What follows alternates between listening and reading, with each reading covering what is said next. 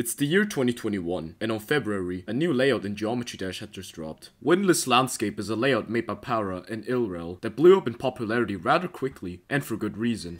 A layout featuring complex, unpredictable and awkward gameplay, including disappearing structures, sudden speed changes, and gameplay pauses to complement the complex and unique song. Of course, when I first looked at this layout, I was seriously taken aback at how unique and well made the gameplay is, and I was really surprised as to how they found such an excellent song that fits so well. The song used in the layout is The City with No Wind by Underscores, and its glitchiness and unusual structure is what really stood out to me.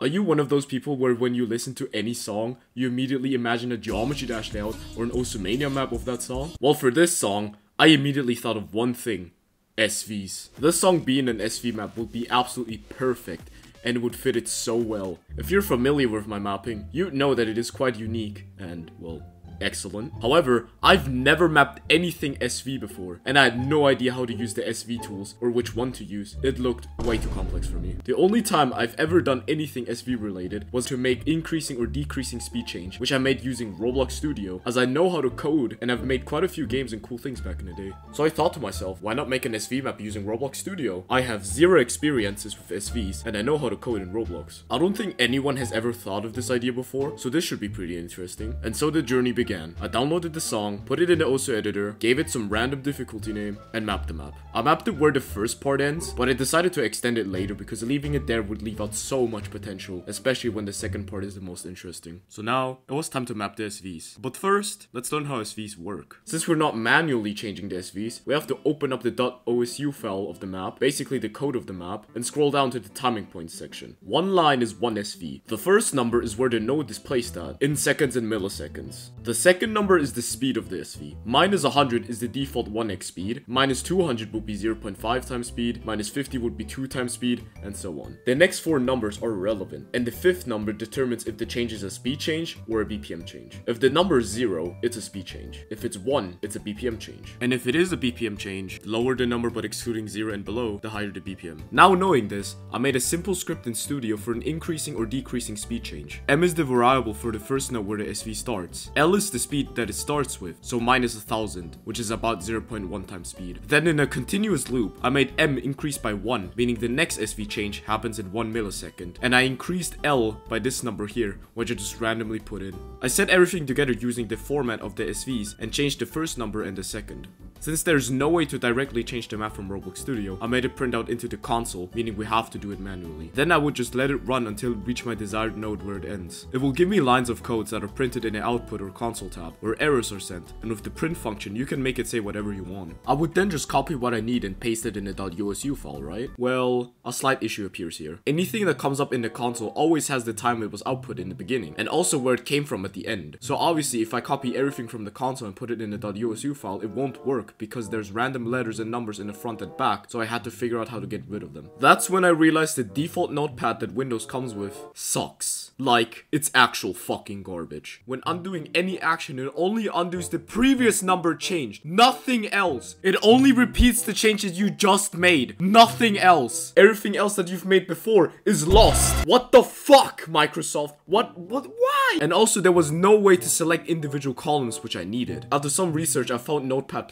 and this one actually allows me to select each individual column, and also undoes every action that happened before, so now I can remove the time in front and the back. And the undo button actually works. For the thing on the back, there's a replace feature on the notepad where you input what you want replaced along with what you want it replaced with. Since it all comes from the same script and line, I copied one of the things in the back and replaced it with nothing, deleting it all. This notepad really is excellent and I highly recommend it. I'll link it in the description. With all that having the front and back removed, I just pasted in the timing point section, and sure enough, it works. However, we have another problem. If the speed is too low or too high, I change L again and let it run again, and this repeats. So I basically just mess around and wait until it's right, which is really inefficient and a huge time waste. So I altered the script a little. I made a variable for the first node and the last node where the SV ends. I added an increment variable for in how many milliseconds an SV should happen, and a starting and ending SV point. Instead of just randomly guessing how much to increase until I get my desired speed, I subtracted the last node with the first node and divided the sum with the increment variable. And then we get a number which tells us how many steps it has to take to go from the starting node to the ending node. Then I subtracted the ending SV point with the starting SV point and divided that sum with the previous calculated steps. And now we have the exact number to increase from the starting to ending SV point during the first and last node interval with desired increment. I also made sure to make the script stop when it reaches the last node,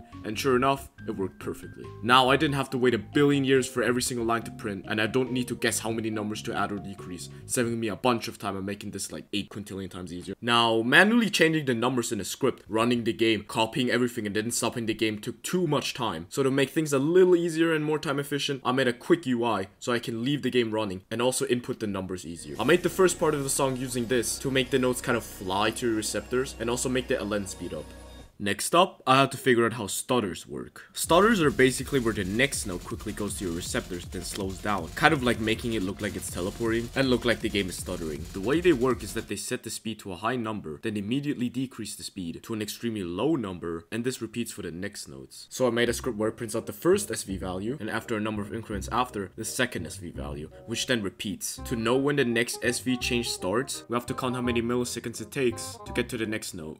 Setting it to the beat step the notes are mapped in, we go from the first note to the next note. Then we subtract the last note with the first note. That's going to be put into the first increment box. The other increment box, the one where the SV changes to the slow one, can also be changed. A low number like 1 makes it less stuttery, something like 10 would make it very stuttery. See how I put both print prompts on the same line? Well, this is because if you set the second print prompt in a new line, since after every print it shows which script it came from and the exact line of it, doing it like this will have 2 different lines, which makes it slightly more annoying and more time consuming changing it. So by putting them on the same line, the number of where the line stays the same. With this, I made the beginning of the map as the song gradually starts to glitch out, and the stutters fit that perfectly. I also wanted to make a script where the stutter increasingly gets faster or slower, and I did so by making you able to increase the first SV change, making it either go faster or slower. Before the first drop, the song stops, then suddenly goes on again. To make a stop in the gameplay, we have to make the BPM incredibly low, then when the note starts, you put it back to its original BPM again. Setting a BPM to complete 0 isn't possible, even though it says so in the preview. The lowest it can go is 0.001, which is fine because you can't tell the difference anyways. So I set it to some incredibly high number to ensure that the BPM is as low as it can go. Then once the note starts, I set it back to its original BPM. I wasn't really satisfied with how it stops at the receptors. If it stopped before it reached the receptors, I feel like it would look way cooler, but we'll get to that later. From here, it was a smooth ride, until disaster struck. For some reason, my dumbass set the BPM to 86, even though the song's BPM is actually 85, which means every single note is off sync and misaligned. That means I had to remap the entire map with the actual BPM of 85, which wasn't too huge of an issue, but since the notes start differently than before, every single SV I made had to go. I had to start from 0 again. I don't even know how I didn't realize this at first. This project is like 2 years old, and it took me 2 years to realize the BPM was off. Like, listen to this. It sounds okay at first, right? It sounds timed. Then you skip to this part and it's just...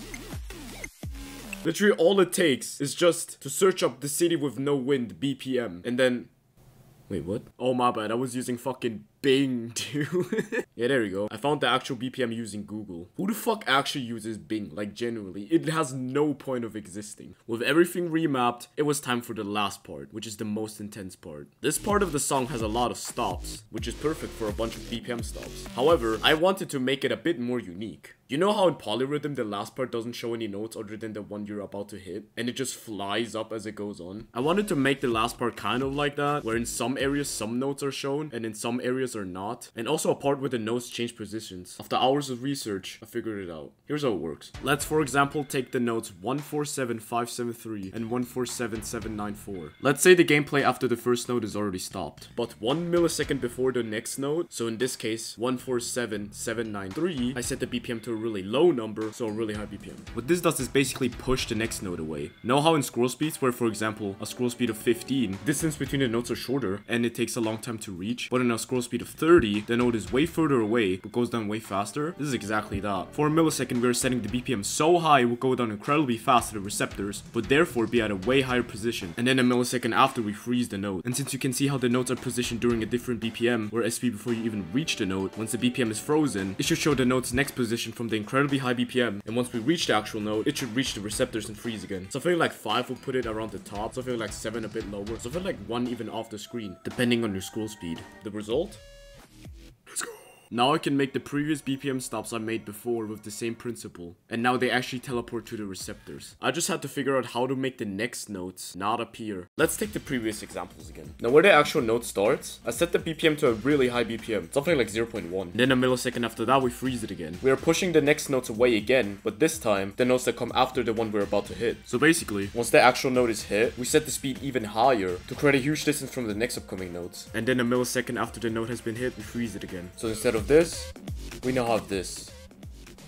And if I want them closer, instead of a high BPM, I just set a really low BPM. I also made a speeding up BPM stutter effect, the same principles as the SV one, and also a normal BPM stutter effect, which I think I never ended up using. For the last part, except the BPM stutters, I actually mapped the BPMs manually, because there's 2 little notes and the part is pretty short, so I couldn't be bothered to make a script for it. With that, I have everything I needed to map the rest of the map, and after hours of continuous mapping, giving it a proper difficulty name and background, the map is finally finished! Oh wait, no, it's not. I was trying to install Windows 11 because Premiere Pro was just acting really laggy. And I wanted to try 11 since I actually never tried it. And while I was installing it and wanted to format my other SSD to install Windows on it, I didn't know if it actually formatted it or not. So I clicked the format button again and I accidentally deleted my fucking hard drive. Why does Windows not show a pop-up like, oh, do you really want to format this hard drive? It just did it. I just lost everything, including my screenshots, my maps, everything. It was all gone. Luckily, there's this amazing program called DMDE. It's a recovery program that lets you recover up to 4,000 files regardless of type and size for free. Every single recovery program I've stumbled across lets you scan it, show the results, and the second you want to recover something, it goes, oh, you gotta pay, man.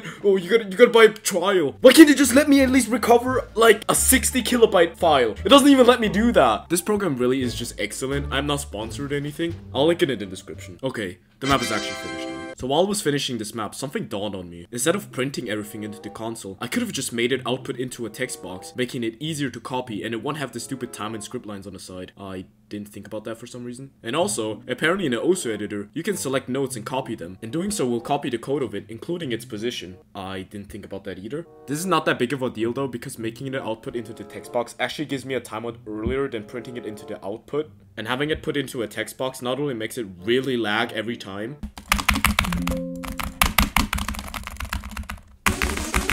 it also gives me an error saying there's a character limit, which means that printing tolerates more lines than putting it in a text box. With that being said, Roblox just isn't reliable for this. As for either putting it into a text box or printing it, at some point it will give me a timeout, meaning there's a limit it can handle, which is not that big of a deal because I don't map SVs with many notes at once. And considering the fact that the text box tolerates way less lines than the print output does, that really takes away the convenience of it. While recording, I also realized that I am not the first one to have made a map with this song. Apparently people were mapping the song since 2021. So it's safe to say that I'm kinda late. With the copy notes thing, I made a separate version of the stuttering effect and adjusted the script so it can handle the copied text from the editor. And it does work, but I can't be asked to change it for the rest of the effects. I'll just do that later. And I also made a BPM speed up with the notes disappearing thing as an option, with the copy notes text thing. And I adjusted the script like this. This is confusing as fuck, bro. I can't be asked to explain. And with that, you can make something like this.